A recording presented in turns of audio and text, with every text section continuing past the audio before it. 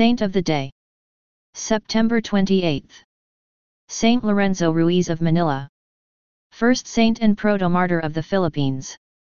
Born, 1600 AD. Binondo, Manila, Captaincy General of the Philippines. Died, September 29, 1637, aged 36-37. Nagasaki, Hizen Province, Tokugawa Shogunate. Venerated in Catholic Church. Beatified, February 18, 1981. Pope John Paul II. Canonized, October 18, 1987. Pope John Paul II. Major Shrine. Binondo Church, Binondo, Manila, Philippines. Feast, September 28. Patronage. The Philippines, Filipinos, overseas Filipino workers and migrant workers, the poor, separated families, Filipino youth, Chinese Filipinos, Filipino altar servers, Tagalogs, Archdiocese of Manila. Saint Lorenzo Ruiz is a Filipino saint venerated in the Roman Catholic Church. A Chinese Filipino, he became the country's proto-martyr after his execution in Japan by the Tokugawa shogunate during its persecution of Japanese Christians in the 17th century. Saint Lorenzo is patron saint of, among others, the Philippines and the Filipino people. Lorenzo was born in Binondo, Manila on November 28, 1594. He was among the many Filipinos in whose veins blended the mixture of two Oriental blood, Chinese from his father and Filipino from his mother. Being of mixed parentage, he had the advantage over many children of his age, for he could speak both the language of his father and his mother. He studied Spanish from the Dominicans who were in charge of the parish of Binondo, and from then he also learned the fundamentals of the faith.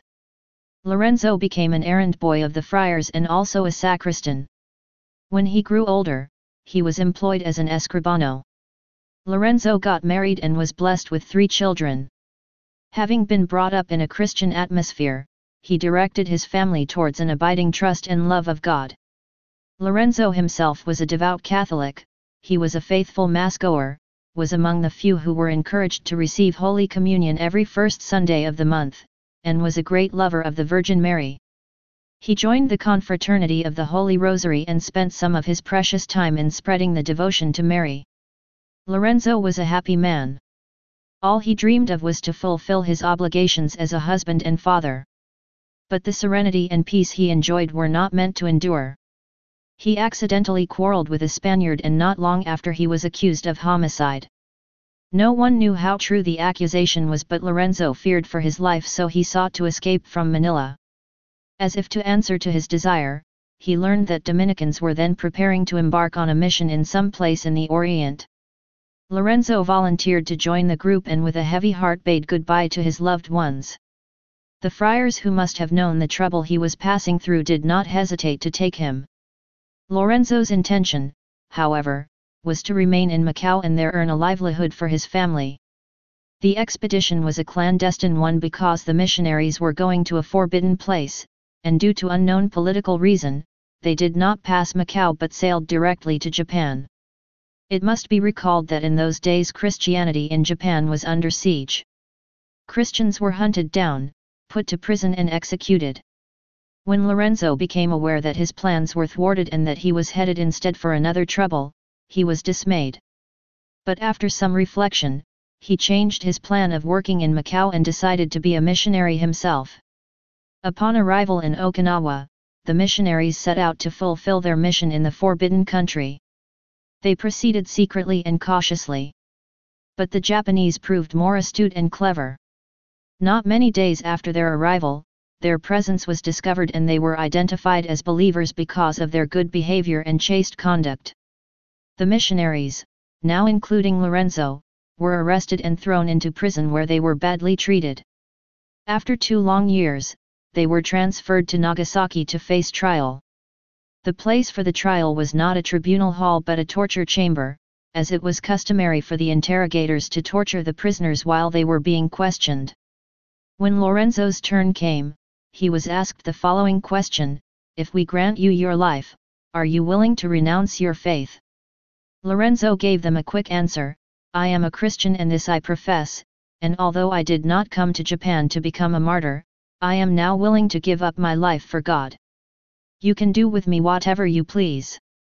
Lorenzo, like his companions, was sentenced to die. The place of the execution was Nishizaka Hill, Nagasaki, and a similar place to Calvary. Muzzled and hand-tied, the prisoners marched barefoot to the place. To inflict more sufferings to the victims, death was administered slowly and painfully. The punishment to which the prisoners were subjected differs one from the other. Lorenzo was hanged head down inside a small pit and only his limbs were seen from above the ground. His body was slightly bound with a rope to slow down the flow of blood, and once in a while the torturer would make a slight cut on his flesh. Lorenzo remained in this condition for 3 days. At the end of the 3rd day, all prisoners were found dead. Their remains were burned and the ashes were thrown into the sea, near the Nagasaki harbor. Lorenzo died a martyr for the faith on September 29, 1637. He and his companions were beatified in Manila on February 18, 1981, by Pope John Paul II. On October 18, 1987, after having proven the sanctity of his life through miracles, he was canonized in Rome by the same pontiff. According to Latin missionary accounts sent back to Manila, Ruiz declared these words upon his death. Ego Catholicus sum et animo prompto paratoque pro Deo mortem obabo. Si mil vidas haberum, cunctas ei offerem. I am a Catholic and wholeheartedly do accept death for God. Had I 1,000 lives, all these to him shall I offer.